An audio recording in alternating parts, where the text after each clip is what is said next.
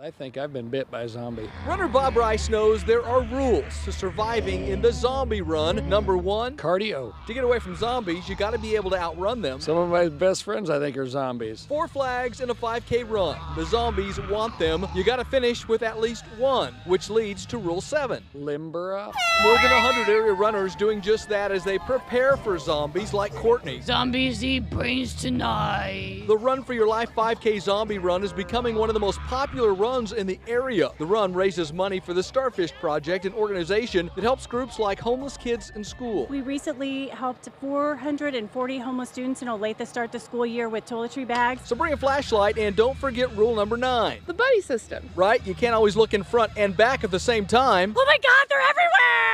These runners say also don't forget about rule 5. Travel light. Because if you got a bunch of zombies, the last thing you want is heavy luggage. Your brains. Maybe the most important rule of the Run for Your Life 5K Zombie Run, rule number 11. Enjoy the little things. To survive all the zombies, you got to stay happy. And that's what this event was all about. We've already raised around $10,000 to go to the Starfish Project. Reporting in Kansas City North, Alan Shope, KMBC 9 News.